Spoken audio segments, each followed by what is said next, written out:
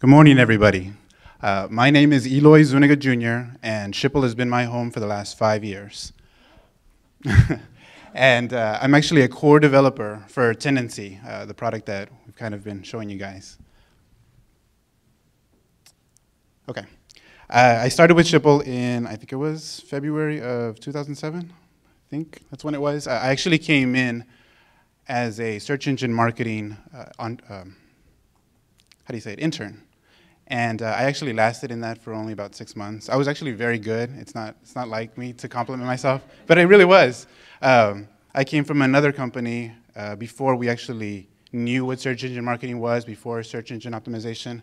All I knew is that my boss would come in and he would yell at me and he'd be like, "Get me on the first page of Google." And that was like his instruction. So I'd have to do my research and I'd always get to the top. The only reason I really lasted about 6 months in that department was because the methods that I was using were black hat. I didn't know that at the time, though. But it got me really great rankings, and everybody was happy for a time, and then people started realizing what was happening. But another thing that ended up happening was my boss, Ed, he found out that I was a programming major. He picked me up when I was in my 11th year of college. Not 11th year, whoa. No, in my junior year of college, and he found out that I was majoring in programming, and he found out that I was minoring in mathematics, and he said, "Would you like to try programming?" And I said, "Yes, I would love to try it. I'd like to get my foot wet and just try it out." And he says, "No, it doesn't work that way here." He's like, "You're either in or you're out." I'm like, "Well, what happens if it doesn't work out? What happens if I'm not good at it or I just don't like it?" He's like, "Well, you're fired." He's like, "That's the way it works." And I was like, "Well, what happens if I just stay here?" He's like, "Well, then you don't move up." He's like, "And that's the way of the world." So I went ahead and asked him the next follow-up question, which was, "Well, what happened to the last programmer?" And he said he wasn't good enough. And I said, "Oh, okay, he was just a bad employee. He messed up somehow. He made somebody mad. He destroyed something." He's like, No, he didn't do any of that stuff. He just wasn't good enough." It's like we asked him to do certain things, and we had certain expectations about his delivery, and he just wasn't good enough. That's it. That was his whole explanation for me. And I was like, so I could possibly fail and lose everything if I'm not good enough. And he's like, once again, that's the way it works. And it was very intimidating, but I do appreciate Ed. He has a habit of getting the best out of you. So I did join the programming team, and I'm very proud of it. And I've been in it ever since. One way that I'd actually like to start this session is by telling you guys the takeaways. There's nothing like actually walking into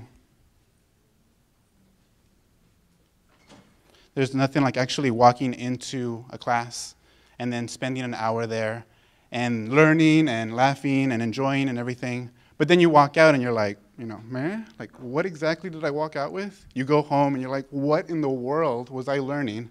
What did I write down, and why doesn't any of this make sense anymore? So I want to emphasize what you will be learning in this classroom so that you can focus on that, so that when you are listening to me, you can remember, oh yeah, I'm supposed to be learning these 3 things, and it's very important that I walk out with this, or else I've wasted your time, and that's not good. Okay, so the 3 takeaways. There are 3 types of services that make up the cloud. You will also learn about virtualization, exactly what it is. You'll be able to define it. You can show off to your friends. And future expectations, what you should expect from the cloud. This one's kind of pushed down a little bit, the social cost. Because the cloud exists, there are certain things that we're giving up, and it's not that obvious, and it should be. Okay, well, actually, let me start by figuring out where everybody kind of is situated. Who has heard of the cloud? Raise your hands, nice and big.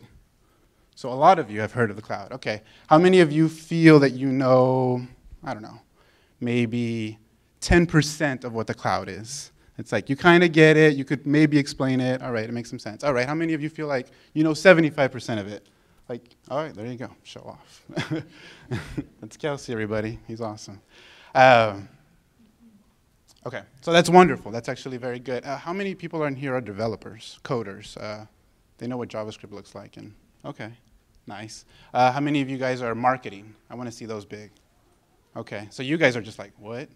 Maybe. I'm sorry. I need to say that. And then how many of you guys are sales? Anybody? Nobody's trying to sell this. Okay, cool. All right. My biggest focus is going to be on the marketing people, just because it really helps. Developers have a better idea, a better understanding of what it all means, but that's going to be my focus. So you guys are the ones that I'm going to be kind of looking out for the most. Okay, the programmers, that's us. This was the original team. This is the team that's made the majority of Tendenci or maintained the majority of Tendenci. The only reason I'm honestly showing this slide is because it always helps to put a face with the people who are providing your service. It kind of changes the dynamic. I've had plenty of experiences here already where I've gotten to talk to a bunch of our clients, and it makes a big difference when you actually get to hear it from them, you know, how much they appreciate it, what they want from you, and just everything about what your relationship really means. So this is us. Our new director is actually John Michael Oswald. I didn't think he'd be in here, but there he is. And he's done an awesome job, and I really appreciate him. Glenn has actually gone off to other ventures, but it's us two, JMO. We have one intern, which we hope she stays. She's a very smart girl. And we have one guy that's in the Philippines, also a very smart guy. Okay, so the three services. It's software as a service, platform as a service, and infrastructure as a service. They look a little scary. Don't let them confuse you too much. The one we're going to focus on the most is software as a service, and that's mostly because it's the one that you're going to interact with the most if you have not already interacted with software as a service. Remember these. I will be quizzing you. Okay, software as a service. You may recognize some of these. There's Flickr, Netflix, Spotify. Okay, you guys have seen these. I guess the best way to start with software as a service is software in general. You guys have computers, you guys have your CDs, you bring them in and you install, and you go ahead and run your updates. This is the way software typically works. You normally have it in your computer, and it's very dependent on your computer. It's dependent on the storage of your computer, the speed of your computer, all of the new updates that you have on your computer. One of the problems that most businesses were having was twofold. One is compatibility, trying to provide a piece of software that makes sense everywhere. This piece of software has to make sense on a Mac, it has to make sense on a Dell machine, it has to make sense with, you know, all different types of technologies, all different types of softwares, operating systems, everything, you name it. And the fact that none of this was standardized made it very difficult, or in business talk, made it very expensive. People don't want to invest all that. People want to just, you know, focus in on the majority and then sell to them. And then, of course, you have the people that are left out, and that's just not nice. Plus, that's money left on the table. You don't want to do that either. Okay, so one of the biggest reasons companies started looking to software online is because they would solve that problem. They would solve the problem of resources, system requirements, more specifically. The other problem they were trying to solve is the cost of distribution. In order to make a piece of software, you need a severe amount of testing. And the only reason you need a severe amount of testing is because if you find a bug in that software, once it's already been released, it's a huge pain to try and fix it. Trying to get a patch out there and then telling your customers, hey, you know that software you just bought has a bug in it? Yeah, can you buy this other thing to fix the bug that we made for you? It's not very nice, once again. Then later on, people started offering patches via the internet. And even that was a big headache. People didn't want to go and try to update everything and install. People just don't like doing updates. It's maintenance. People don't like maintenance. So two problems they were trying to solve. And they did this through software online. Now, before I mention the rest of the stuff, I'd like to mention Ajax. Who here is familiar with Ajax? Lots of you? Very nice. Ajax is a very much unsung hero. You don't hear too much about it when you hear about the cloud. But Ajax is one of the biggest reasons that the cloud is possible. Who here remembers Hotmail when you would click on something, like you'd click on a message and the entire page would have to load before you could actually see that message? Big annoyance, huge. But we didn't realize how annoying that was until Gmail came around. You went to Gmail and you're like, oh my God, I can click on a message, it pops up. I can click on a page and it keeps going. I can drag items. This is amazing. Dragging, it's beautiful. The interesting part about those features on the internet is that we don't relate those to software that sits on your computer. You know, you're not wowed at Microsoft Word whenever you click on a prompt and the entire thing reloads. It's like, it's an expectation. You expect client-side code or client-side applications to behave a certain way, and you expect online software to behave a certain way. And Ajax definitely changed that game. If you don't understand this entire graph, that's perfectly fine. The most important part to notice, should have a laser, is that gap. This is the gap where you're waiting for the loading. That's the gap where you're waiting for the loading again. Every time you push or click on an element, you're sitting there waiting. And once again, huge annoyance. We didn't know it before. Ajax came around and made it obvious to us. This is Ajax at work. Once again, you don't have to understand all of it. All you have to understand is that that line on top, solid. You're not sitting there waiting for the entire page to reload every single time. And that is a huge beauty. And because of Ajax, it's easy for us to imagine a world where software can be online, because now the two can behave exactly the same way. Okay, so back to software as a service. Once again, businesses were looking to solve those two problems, and they were able to do it with Ajax technology and putting it on the internet. The interesting part about what companies did when they solved those problems is they accidentally ran into beneficial byproducts. Like, there were good things that came out of it that they had no idea they were even investing in. I actually have a flashcard for that, only because I have horrible memory. Okay, so some of the byproducts that came out of moving software to the internet were data consolidation. The idea that whenever you're actually putting your information into these systems, the company could actually grab that information from you and then get more statistics out of it, and then ironically, they can sell it right back to you, which is very interesting. Or they could sell it to advertisers, so more money, wonderful thing. Another interesting byproduct of all of that was instant monitoring. You could watch people use your application, and if you saw them, hesitating in a certain feature, they could fix it. Another thing that ended up happening was sharing. This is a huge deal. Flickr and Picasa specifically. I don't know how many of you guys are considered the photographers in your family, but you go, you take your photos, and then you have, that grandma or that aunt that says, give me a copy, Can you do that for me? And then you have those pictures on your camera for a good week, maybe a month, and you have yet to share them with her. One of the biggest reasons that happens is because before all of these services came around, you would have to email those photos to people. And people didn't have that kind of hardware. People couldn't accept 20 megs worth of photos. Grandma wasn't going to sit there and wait for images to load or for that loading thing to go away. It just wasn't going to happen. So this was, once again, a byproduct, something that they accidentally fixed. Now, some companies were focused on it, but most companies were focused on the revenue of it all. Another interesting byproduct was accessibility. The fact that you don't have to be on your machine anymore to listen to your music. My music is my music no matter where I'm at. Spotify did a wonderful job of this. Pandora did it. GrooveShark did it. And there are other services as well. Once again, accessibility. The fact that I can gain access to all of my data from anywhere. Software as a service, it's a wonderful thing. But these are the byproducts that came from investing in this. So now I'm going to give you guys a small pop quiz. Who, again, was marketing? Raise your hands. All right, can one of you answer what the three services are again? This was the first one. What's the other two? Anybody? No volunteers. Say it again. And what's the other one? Okay, I was going to throw this at you, but I'm nervous, so I won't. Okay. Sweet. So it's software as a service, platform as a service, and infrastructure as a service. This is the part that you guys are going to deal with the most. If you own a business, you're going to get to see more about the other two. So once again, let's go back to our pyramid. Software as a service, platform as a service, infrastructure as a service, and talk about virtualization. We're going to be moving on to, we're going to skip over platform as a service for right now and go directly to information as a service. But before I do that, I want to explain virtualization to you guys. Virtualization, in layman's terms, is taking something that's tangible and digitizing it. That's pretty much what it is. That's what it boils down to.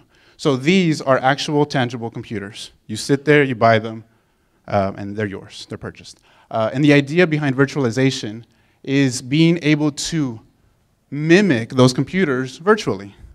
Now, most people would think that's insane. It's like, why would you grab something physical and then just make it digital? Invest all of that money and all of that resource just to make it digital. And I can explain that to you in a minute. But the biggest portion to focus on here is the blue area where it says virtual machines. Just remember that those are those machines made by these actual hardware machines. And then I'll explain to you, once again, why that's so important. Our current infrastructure for Tendenci, or the old version of Tendenci, doesn't look this fancy, but something like this. And we have our computers. They're all lined up nice and neat. What ends up happening, and it's not that hard to imagine, is when we get a website, we start filling up these computers, these servers. And they're filling up, everything's wonderful, we're making money, they're happy, we're providing value. But then we get to, let's say, the 50th website, and our server is full. Now we have to invest in a brand new server for this 51st customer. That means that's a lot of upfront costs for one customer. We have to pay for the hardware, we have to pay for the software, we have to pay for the configuration, we have to pay for licensing. Thank you, Microsoft. And we don't even know if we're going to get more customers. Obviously, we think we are, so we go ahead and invest. But once again, a big upfront cost, and we want to kind of push that to the side. When I think of our current infrastructure, I don't think of this. I honestly think of this guy. He's going to kill me. This is Rodney. Rodney is our IT guy. He really will kill me. But he's our IT guy. He's awesome. He's a rock star. He's the guy that gets up at 2 a.m. When everything crashes, when we're overloaded, when there's too many websites. And he will sit there and he will work on these machines. He will purchase new servers. He will configure them. He will stay awake for 3 days. I don't know how he does that. And it's the Four Locos. It is. That's exactly what it is. Rodney's wonderful. And I'm sure many of your companies have a person that's just like this. Unfortunately, Rodney's not scalable. Yesterday we offered a service, or we started something new that was a self-sign-up. The idea that anybody can go ahead and create their own website, test it out for 30 days. Now, Rodney would have a cow if he knew that he had to configure one of these new machines every time a new website came around. It would just be horrible. Another disadvantage of having physical computers is bad economy. Let's say we were to lose 100 customers. Now we have 2 extra servers that aren't making money, but they're still costing us. They're costing us in licensing. They're costing us in storage. We have to actually pay for where they're located at. And it's costing us in maintenance because the software will get old and it will need to be updated. So our revenue is now below our costs. We are negative, which is not good. So once again, Rodney, wonderful guy. In comes infrastructure as a service. The idea that there are services out there that will provide this hardware out there for us. So these services will make our infrastructure for us. They will do what Rodney does for the most part. Not all of it, but for the most part. Now, here's a question. How does an online service provide hardware? Anyone? Okay. Huh? Through the cloud. No, you can't use that. It's the session. Okay, now let me ask it a different way. How do any one of these companies provide hardware digitized? We just learned this, ladies and gentlemen. Or not. Virtualization. There we go, virtualization, exactly. That's how these companies are able to offer. Who said that? Oh, who said that? I'm going to believe you. Okay. You're welcome. I should really be telling you which ones you want, but or asking.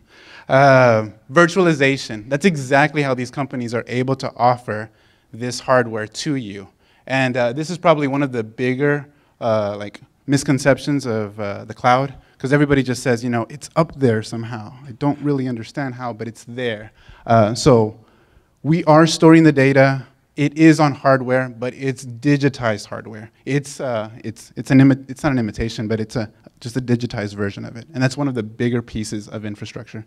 So once again, software as a service, which you saw, it's just getting your client-side applications and putting them on the internet. Infrastructure as a service, that's getting all those computers that are networked together and giving it to you virtually. This was your answer. So now we're down to platform as a service. Platform as a service is a little easier to explain, and the only reason I went in this funny order is because platform as a service is actually infrastructure as a service, But platforms are a little bit more abstracted. There are specific needs for a website to work. Our old Tendenci technology consisted of having something that would, it's called a, now I'm blanking here, it's not a web host, it's a web server. It actually reads the URL, and then it knows what folder to point at to get its textual files. We have the host, which holds all of your information, and then we have the database, which holds all of your textual data. This is what most website infrastructures look like. Now, each one of those pieces put together make up a platform. When you get a more complicated website, you have things like an index server, you have a caching server, you have a load balancer. You have all of these different services. Once again, you don't have to know what all these things mean, but what's important is that every one of these things put together make up a platform, and these companies have realized that this kind of service is very valuable to companies such as ourselves and anybody else who owns any kind of web-based company. Now, wonderful companies like Google and Facebook have their own infrastructure. They don't have to depend on services like this.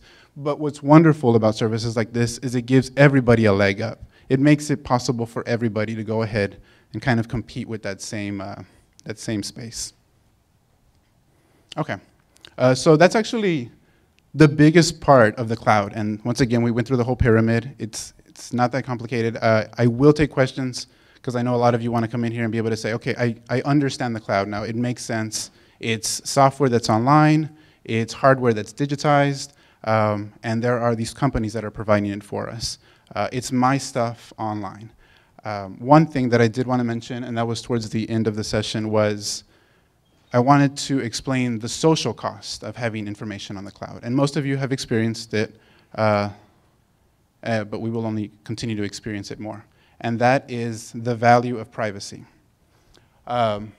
Privacy is going to become more and more valuable as we move forward, only because all of your data is getting sent up to this cloud. It no longer sits on your computer. It's no longer yours. It is, but it is in a tangible sense. So there's privacy. It's definitely an issue, something worth considering, something worth thinking about. Not to make people nervous. Some people are very happy about this. Some people like the idea of just being recognized everywhere. And some people are frightened. They're feared. I mean, it's not a good feeling sometimes. The other thing to consider as a social cost is ownership. What exactly is ownership at this point? Does ownership mean I have access to it? Does ownership mean that it's actually sitting on my computer? Or does ownership mean that there's this special place that only I can go to and retrieve the data? But these are definitely 2 points worth paying special attention to. Those are the main topics. So once again, the cloud is made up of this pyramid, and these are just the only parts that you really need to know about the cloud. I guess from here, I really wanted to just kind of take it to a more of a Q&A style about what we're doing with Tendenci specifically and the cloud. Actually, before I get to that, one thing I wanted to mention was yesterday, I don't know how many of you were here for Dries' talk, and he was comparing open source technology to proprietary technology. And he was saying how he had 4 pillars. I can't remember all 4, but I remember 3 of them. It was community, it was platform, and it was cloud. And he was explaining how the open source community could definitely benefit from the cloud. Proprietary software such as Tendenci can also benefit from the cloud. Everyone can benefit from the cloud. Unfortunately, there's a lot of companies that are heavily invested in their infrastructure, and it's difficult for them to move. But we're very proud to say that our new technology has moved, and we're definitely going to be using that. Another big thing was community. I don't know how much JMO has actually talked about it, but we've designed the system so that anyone, any developer can come in and actually contribute to it. And once again, this is all possible because of the cloud. Once again, something that can compete with open source software. Not that it needs to compete, but it's important to know that there is no monopoly, that everyone is still in nice open space. And then platform, as I mentioned earlier, has everything to do with the services that are already provided online for us, and the fact that we can use those as well. And that's like the biggest point. I guess, do I have any questions? Or are there any questions? Yes. Yeah. One, is the cloud unlimited? Like, is there a limited amount of space for you to upload what you need? And secondly, because you don't have the actual physical hardware in your office or whatever, does that mean that there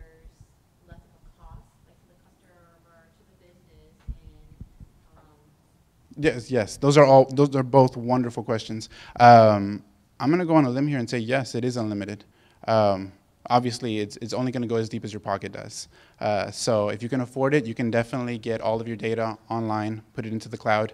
And as far as cost goes, yes, that's actually one of the biggest reasons we're moving to the cloud, only because we can save on all of those costs and then pass it on to our customers. I forgot the price point, the lowest price point. Is it $39 or $35.99? $39.99? And that's something that we've never been able to offer with Tendenci, never. The product has existed, I think, since 2001.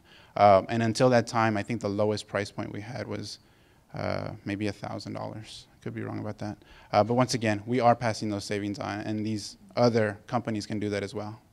Yes. Yes. Actually, I have about 3 questions. Go for it. One, what about redundancy backup? Okay. Okay. How much is our companies doing it? Because we all know servers, whether virtual or otherwise, have a tendency and prone to crash. You do. Okay. Security is another major factor. Yes. If people can hack into the Pentagon, they can hack into anything, and that's a major concern right now. Yes. And then the other factor is crashes totally when their networks go down, which Google has been known to do quite often. It has gone down. Yes, it definitely has. Okay, so the questions were, let me see if I can repeat this. Okay, it's redundancy, and then you also mentioned the security aspect of it, and you mentioned the, well, you just mentioned that Google was also brought down, correct? Right. Stability. Crashing. Stability? Yes. Okay. So with redundancy, okay, I guess the easiest way to answer that question is Amazon's web services, specifically for us. There's other services that you can use out there. We're depending on them because, I mean, they've done such a great job, and there's a lot of third-party validation. There's a lot of people using them as well. But what's wonderful about using the cloud is the fact that they are focused on those issues. We are a web marketing company. We are concerned with providing value through our software. We are concerned with your brand. We have less time, or we have less focus on actually those little niches, those security updates, those little holes in the not in the software, but the holes in the hardware, and that's what Amazon is taking care of for us. You can purchase redundancy through Amazon, and that's one of the wonderful features. That's just one of the wonderful features that they have. For those of you who don't understand redundancy, it's the idea of not holding your information in one given location. If there was a storm to hit Houston and our servers were sitting here, you wouldn't have to worry. That information is spread out across the entire nation, if not across the entire world, depending on how we set it up. So that if anything were to happen physically, you do not lose your stuff. It's, once again, very good question. And security-wise, once again, they're the ones that are focused on all of this stuff. Google has gone down, and they went down because of, I believe it was brute force attack. And then There's been several times that Google has gone, and then email has gone totally out. and then another one, I think like somebody clicked a button somewhere and they sent too much internet to like China or something like that, and they just kind of crossed everything out. Once again, the beautiful part about that is it did go out, but no security was compromised. In other words, no data was gained. It was just an inconvenience, a huge inconvenience. Yes? The analogy I use on security is that you keep your money in a piggy bank at home or at the bank. There you go. It's a wonderful analogy. Exactly. So, no, it's a very... Right now, in that regards concerning banks, well played, sir. Keeps it in gold. That's what he does. Yeah. With redundancy, one of the other things you can do, there's software you can buy that will let you basically virtualize your virtualization across different environments. So you have the primary on Amazon, and then you have your backup on Rackspace. So if the Amazon space goes down, it'll roll over to the Rackspace side without any downtime. That's awesome. I can't remember the name of the software we use, but if you ping me after all. After all of this. We have one of those companies, it's called Scaling Cloud. They're based in Florida. Okay. And they have a module or a system that lets you just move transparently between the different cloud providers. Between the different cloud providers? Wow, that's insane. Standing Cloud. Standing cloud. I don't know how many whispers I heard of Inception. It's like Inception. It's one way to think of it, yes. Exactly. Okay, so I can actually go ahead and finish this off. My name is Eloy Zuniga Jr. I have been with the company for 5 years. we are investing heavily in the cloud. We definitely believe it's going to provide the most value for you guys. And I hope this gives you a little bit more insight about what the cloud is. I hope that you guys still aren't a little confused. I want you guys to be able to go to the water cooler and say, yeah, I know exactly what it means. I know that it means that I'm putting my stuff not on my machine. It's not limited by my machine. And the fact that corporations can take advantage of virtual hardware. And that's like the biggest, that's like probably the biggest thing to take away from all of this. Do you have a question? Yeah. Is there going to be a point where the cloud gets where having a fast computer is no longer something that we need? For example, like I've started to use a remote desktop application with my design machine. Mm-hmm. When I'm at home on my non-design machine, I can use the speed and power of that.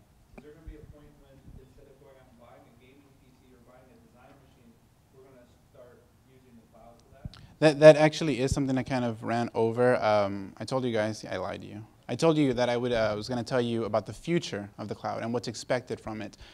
Ideally, from what I understand, what people really want is they want, I can't believe I'm about to say Windows, but they want a window. They want this device, this portal that they can just pick up and access the cloud from. It doesn't matter what it is, and that's pretty much the end goal. Now, this portal or this window would be available anywhere. It would be your mobile phone, it'd be your iPad or your tablet. It could even be on your kitchen counter. It could be on the door of the front of your house. It could be anywhere. And the idea would be that there's this information, once again, that's stored up there and accessible from almost any device. So yes, definitely. I believe that there will be a point when hardware is no longer. So Google is already doing that. There you go. If you look at their, not the Chrome browser, but they actually have a Chrome operating system, and they've modified Linux and took out all of the stuff that does hardware access on the laptop, and really all it is the laptop is used to get to the internet. And so then everything's in the cloud. So they have a little commercial where they like take the laptop, they type a little bit, and then they like throw it into a press and destroy the laptop. And then grab another laptop and boot it up, and it's right there, and the data is all still there because nothing even happens on the laptop. It doesn't even need a hard drive. It's just talking to Google's cloud services, and everything's up there. So if your laptop gets lost and you're like, oh, someone's going to get to my data, you just revoke access to that remote computer, and then there's nothing on the hard drive for them to even steal. It's all. Yeah, there's nothing on there. It's all in the cloud, exactly. I don't know what that's going to say about our economy and the way we dispose of things so easily. But that's generally the idea. The idea is that your stuff, like the piggy bank analogy, it's not just sitting in one location. Everything is just used to access it, and that's the eventual goal. This makes a lot of people very comfortable, and this makes a lot of people at the exact same time, once again, very uncomfortable. So wonderful. I know it wrapped up a little bit early, which kind of makes me a little happy because I didn't want to make the cloud too complicated because it's really not. It's not that difficult. Oh, I have a question. Oh, I'm sorry. I'm so sorry. Okay, so it was actually about your last slide, and I was just curious, and it might just be an opinion thing, but who does actually own it? Is there an answer? Do we know? Like, for example, I had a tweet that was featured in an article about cloud perks that I had no idea I was even featured in that article until I just ended up Googling something and came across it. So for me, that was my tweet, but then it's in this article about cloud. So who owns it? Who owns? I think with some. I mean, this is something that you could definitely argue back and forth about, especially with Twitter, because most would say, well, Twitter would definitely say that belongs to us. You typed it into our system, it's ours, but you can use it, and yeah, you can definitely argue with different things. One of the biggest things that we're recommended to do, specifically with images, is we go ahead and make sure that their signature is somehow included, so that people know that we're borrowing this, but we don't own it. Specifically with Tendenci, we're making it so that you can take all of your data back with you. So if you were to ever import everything into Tendenci, we are making it so that you can easily take all of it right back out and put it wherever it is that you'd like. I know Facebook has it actually has an option now where you can download everything for yourself. So once again, it's ownership, but you have to take the initiative to go in there and grab it for yourself. Twitter also has another application, if you're a little savvy with the web, where you can make a copy of all of your Twitter feeds, and then you can store it on top of your own server so that you always have access to it. I do that for myself. I've been doing it for like the last 3 years. It's kind of nice. It's cool. And it is a complicated question to ask. And once again, even if you did own the data, what would you do with it? How would you read it? Like, so there's a lot of interesting things that go with ownership. For Twitter specifically, Read the terms of service. That's normally where they specify. Like Facebook will say Yeah. anything you upload is our picture and we're going to keep it forever, even though we let you have it. So it's normally in the terms of service where they specify who owns what. but that's not to say that both of you can't own it. I own my photo, and so do they. Access to it, but from like a legal standpoint, they can Use go it? in and delete it, or there was a problem where Facebook advertising was like using this guy's wife's picture in an ad because it had access to the Facebook Open Graph, and so he got all mad because it was like an ad for a dating website and it pulled in his wife's picture, and so those things happen, and it's normally in the legalese. I think we're headed into a paradigm shift, and the thing where it's gonna become really important is where it's creative work, and you start getting into copyright issues and things like that. I think people are gonna have to start reading those disclosures. All those disclosures very closely. A lot closer before they start using the cloud. Just so that I don't hurt anybody here, it's going to be you, Kelsey, and then it'll be Keith. Go ahead. I was gonna say, I didn't actually have a question, I was just gonna tack on. Comment on it? Go ahead. Yeah, I know, I think there was a big thing with, TwitPic, the Twitter, like the picture service that kind of Yep. hooked onto Twitter. And, they had a big thing with their terms of service where, people, they changed it so it made it look like they own your picture, but their claim is that you own it, but they have the rights to use it, almost like a Creative Commons attribution kind of thing. Yeah. Where we can use it, but we still have to name check you that this is your photo. And I believe Twitter works the same way, where you actually own the content, but since they're hosting it on their service, you're giving them, in the terms of service, the right to use it as long as they attribute it back to you. There's a difference between licensing and owning. I work with a cloud communications company, and we were very clear in the distinction. You own it, you're licensing it to us. So you own the stuff that goes on Facebook, you're licensing it to them to do certain things. If I'm licensing it to them, am I making money from doing that? Does that? It's royalty, Oh, okay. So royalty-free, attributions required in some cases, it depends on the service. Okay. It's not the same as ownership, so you still have your copyright, you still have your ownership, you're not giving that up, you're licensing it. You're licensing. The same is true with the licensing for music, where you buy a CD, you own a piece of plastic, and you own a license to the right to listen to a song on that piece of plastic. That's why if you own the tape, you don't get the CD for free, you don't get the digital copy for free. Because you license that media type. You license that cassette. To listen to it in that manner. In that format. Disc, and I think a lot of this comes from the virtualization stuff that you talked about, where like this is my iPad, I own this iPad.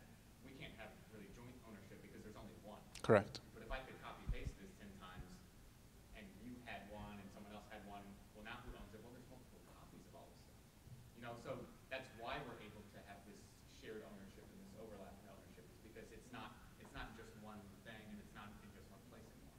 Let's license. I'm sorry about that, Kelsey. I was going to kind of echo what they're saying. Yeah, go for it. What's interesting is back in the day when you would want to write a letter to the editor, you write a letter to the editor, you send them that letter, they tell you this letter is now ours. This is our content. And it's actually much harsher than what we have today, where they're basically licensing the content.